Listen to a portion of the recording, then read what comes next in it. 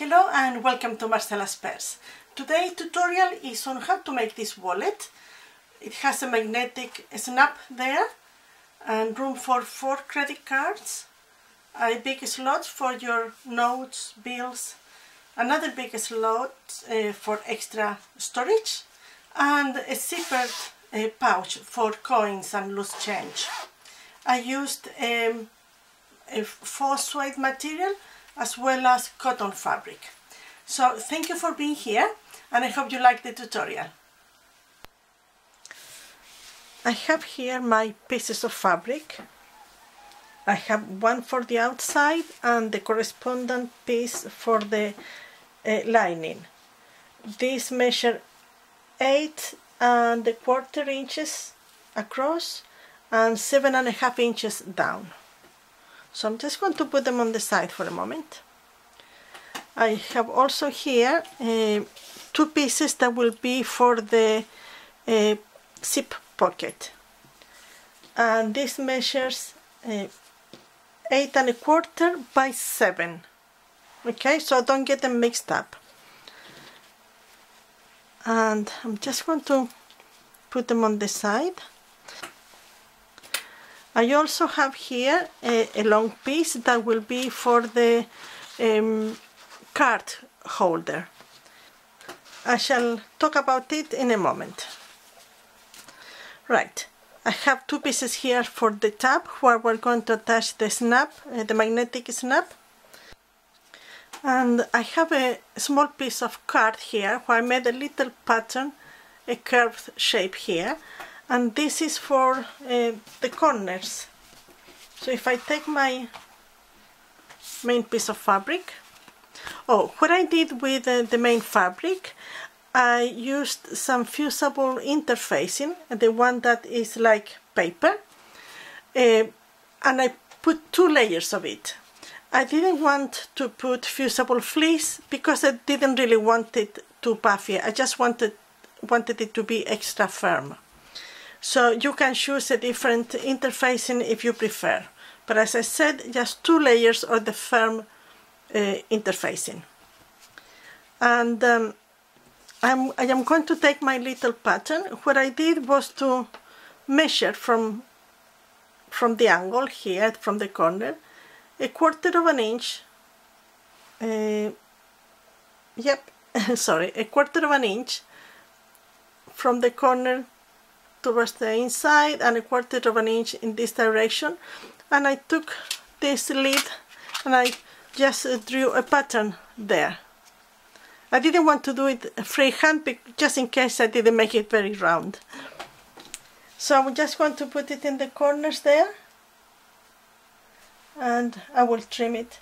I didn't want a very big curve because I didn't want to change the shapes of the pocket too much.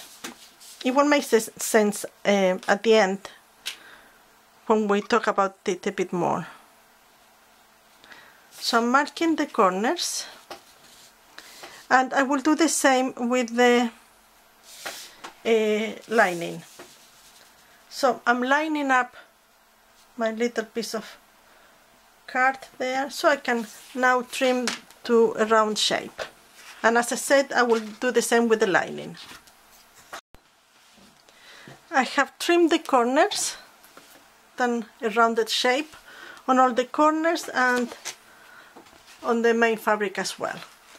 So now I am going to take the piece which is for to hold the cards, and this one is the same width as the main fabric, which is 8¼ inches wide, but it is 13 inches and 3/4, 13¾ inches long. And as you can see, I have already made some folds that I will explain now. We have 1, 2 folds, and this will create an extra long fold at the end. And this is how it is going to work. If I take the lining fabric just to demonstrate and I fold it in half, I'm just pressing with my fingers. This piece cannot be wider than halfway through, so cannot be any higher than that fold that we have just made.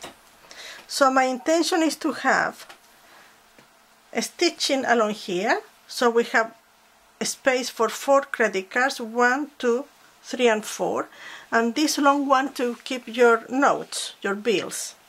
Okay. Now, in the way that I determine the size of the folds is as follows. The first fold from the edge up, I measured 2 1/4 inches, and I folded like so towards the back, like so. Now the next fold has to be a little bit shorter, because if you see there, this is too wide, it will hide my card, and I want to see what card it is. So the next fold will be from this fold, the next fold will be 1 inch and 3/4. So when we fold up, this is what we have. Okay, we can see part of the credit card. Now the next fold again will be 2 1/4, and then 1 3/4, and then 2 1/4. Okay, I will repeat again, or if I take it like this, 2 1/4, 1 3/4, 2 1/4, 1 3/4, 2 1/4, and this is much longer. This is my excess. I didn't want to have a raw background. I wanted to finish nicely, so the last fold I just folded long enough, which I think is 3 1/2 inches. Let me just check. 3 inches and 1/4. So once we do all the folds, we will see that this edge comes on line with this edge. I hope that you can see. Perhaps I'm talking too much. Okay, so when we attach this piece to our main fabric and we stitch it together, this is what we will see. We will see a neat seam underneath. Okay, so let's start working. Right, so now that we have this folded, I already did some measuring. I found the middle point from here to there, and I took a ruler and I'm using chalk, and I'm going to do a right line in the middle, and we're going to stitch this in the middle, and that will create 4 spaces for our cards. Okay, so that's the first thing to do, stitch along the folds. So here is the piece, and I am going to take the lining fabric and I'm going to place it on top, and I am going to stitch on this side and on this side and at the bottom, but quite close to the edge, because this is just to keep the piece in place, secured in location. Okay, so making sure that all the edges match, and I will stitch it.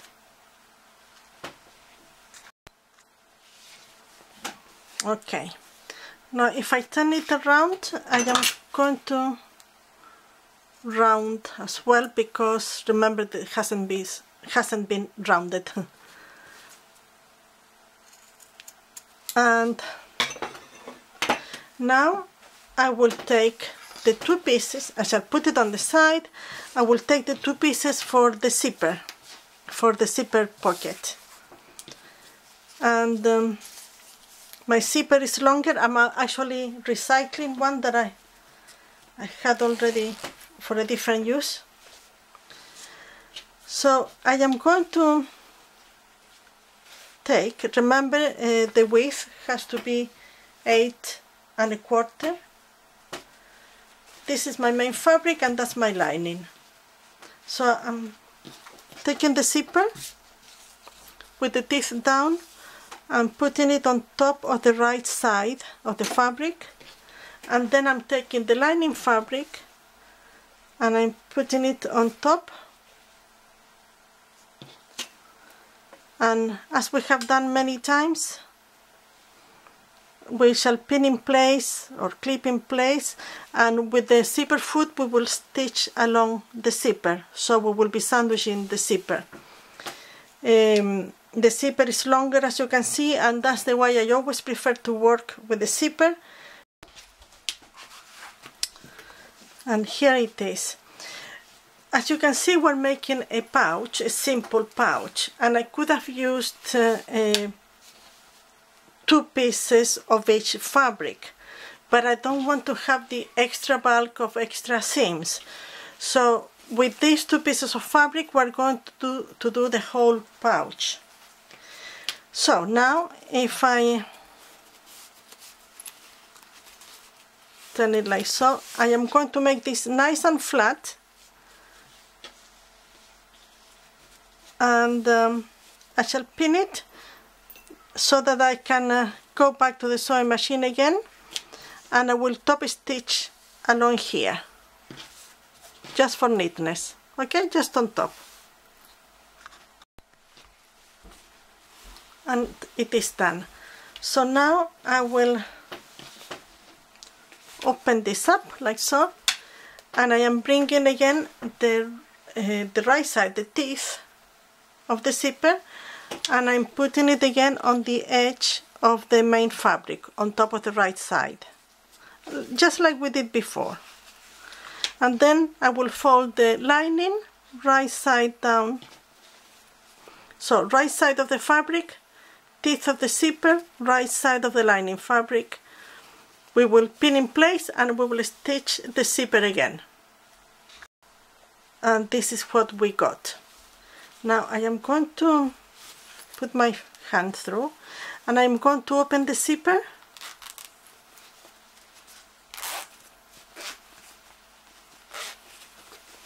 so that I can turn this right side out.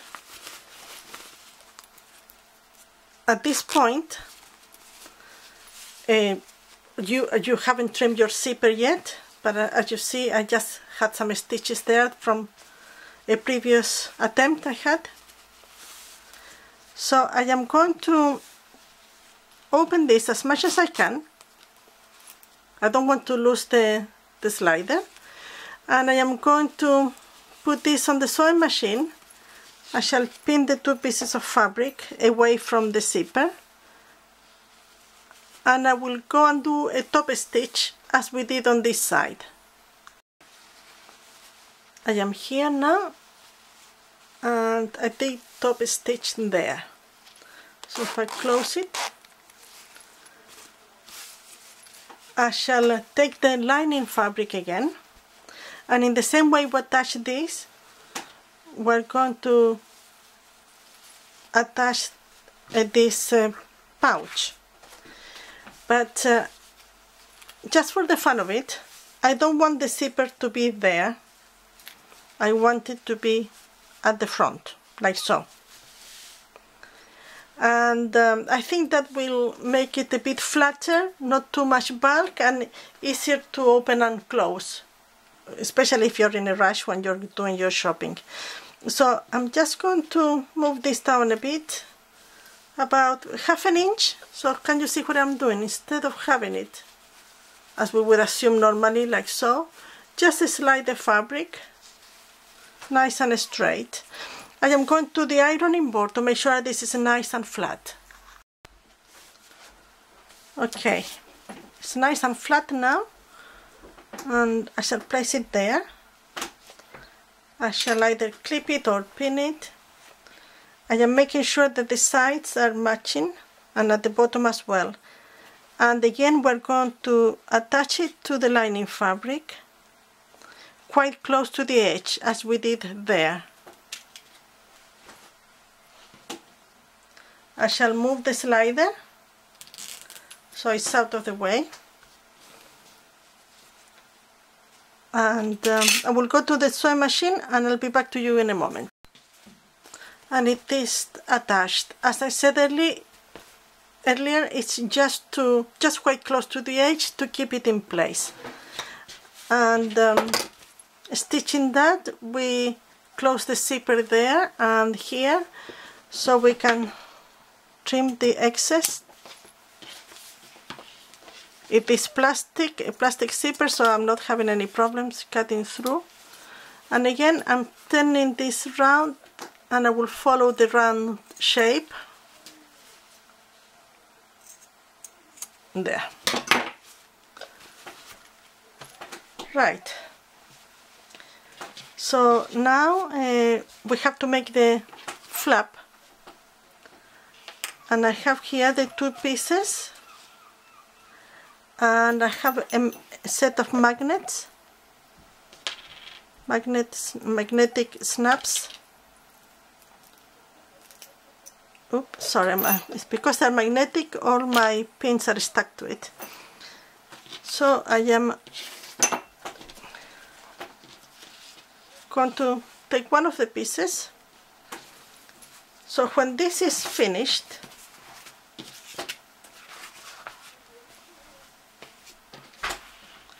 this will fold like this, and the flap will come like so.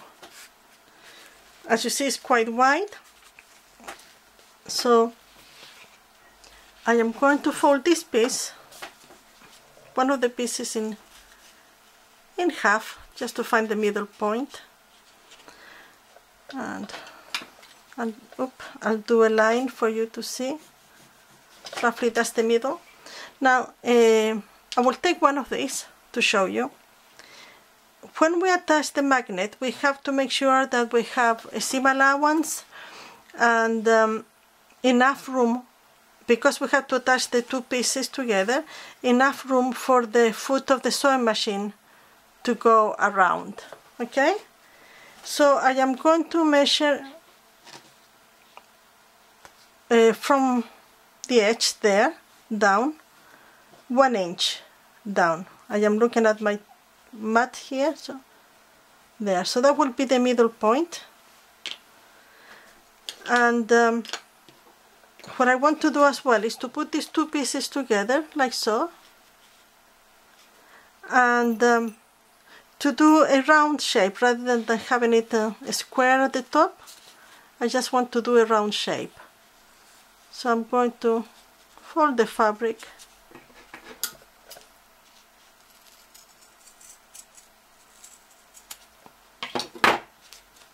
there. It's rounded now. I will confirm that it is nice and neat on both sides, and then I shall take one of these,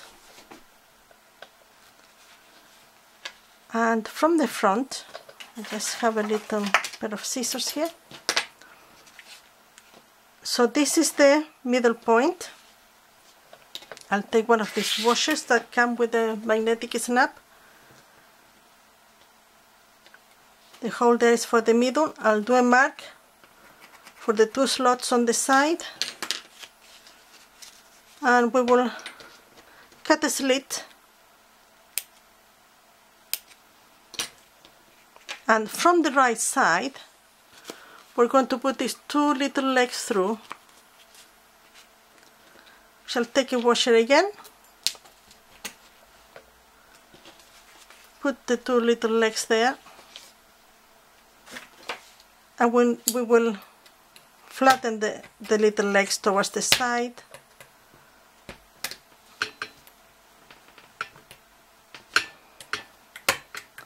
There. So we have one of the magnets. The other one will go here. Now I determined this length by playing a bit with the fabric, assuming how long this needs to be, because when we're using the wallet it is not going to be as flat as it is now, so we will have more bulk, so this has to be long enough to be able to close properly. Okay, so I am going to again find the middle point. Make sure you don't put this the wrong way. It has to be landscape, remember. We will measure, find the middle point, which is 4 inches and 1/8. I am using a piece of chalk, and then I am measure 1 inch from the edge, otherwise it's going to be too much. There. So I will attach the magnet in the same way I did on the other piece. So if I take the washer, there's my point, the mark I did. So remember, the magnetic snap has to be always put through the main side, the right side of the fabric.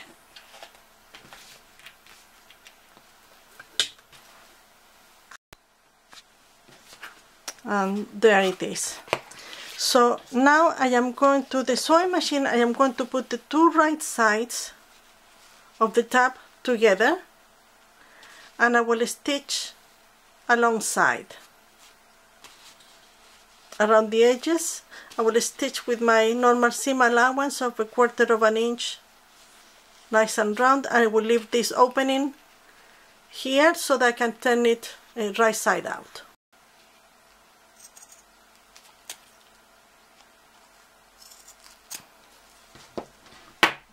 So I am now going to pull it right side out. I turn it inside out, right side out, as you can see, and I went to the ironing board and I iron it flat. Now I will go to the sewing machine and I want to do a top stitch for decoration along here, quite close to the edge, making sure that I don't have problems when sewing close to the magnet, that I have room enough for the foot of the sewing machine. Our tab is just nice and flat, ready to be attached. So if I take this, you have to decide then on what side you will want the card slot to be. I want it to be on this side. So at this point you could place the 2 pieces wrong side together, and if you wanted you could just join them together by using binding tape, binding ribbon. So when you turn it around you will have this effect. I don't have a color suitable for this project, so I'm just going to do it the traditional way. I am going to take the right side of the main fabric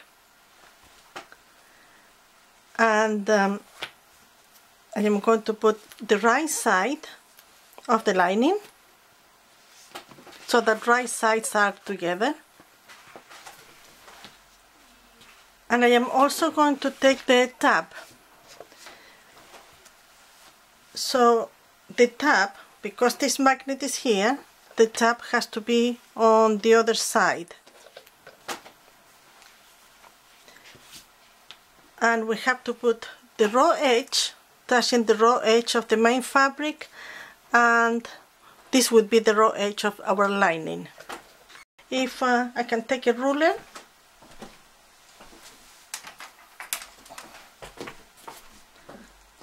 so if I put my ruler there, and that's the middle point, we know already, and a straight line, I do a mark. That mark is where the middle point of my tab should be. So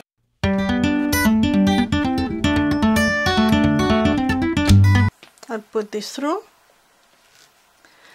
and we will pin or clip all this in place, making sure that all the edges match, but we're going to leave one side open. So we're going to leave any of the places, size could be, but I'm going to choose this part, this short edge here, to leave it open, so that we can turn the whole thing right side out. So I am going to start the stitching then, again making sure that all the edges match, from here all the way around up to here, leaving this gap open for my hand to go through and turn it right side out.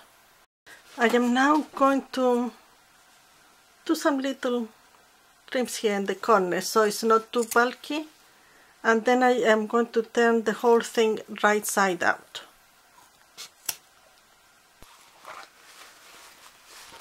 So that was the opening we left, so it was big enough for me to put the whole thing right out nicely. So giving it a nice shape, and I will iron this flat again, and I am going to fold the opening here, the raw edges, towards the inside, nice and neat as well. I have ironed this, and I am folding the raw edges towards the inside of the opening there, and nice and neat. So I will go again to the sewing machine and I will top stitch close to the edge all the way around to give it the finishing touch. And while I'm doing that, obviously that will close the gap as well. And I will do it really carefully here when I come to the zipper and all this fold here, so I don't lose the shape. Top stitch is done and the gap has been closed. So if I put a card, it will fit there, and in this one, and in this one, and in this one. And we have room for notes, money, and of course our pouch for coins or anything else you might want. And there we have our wallet. I hope you have enjoyed this simple tutorial. Don't forget to subscribe. Thank you for being here, and I will see you soon. Bye!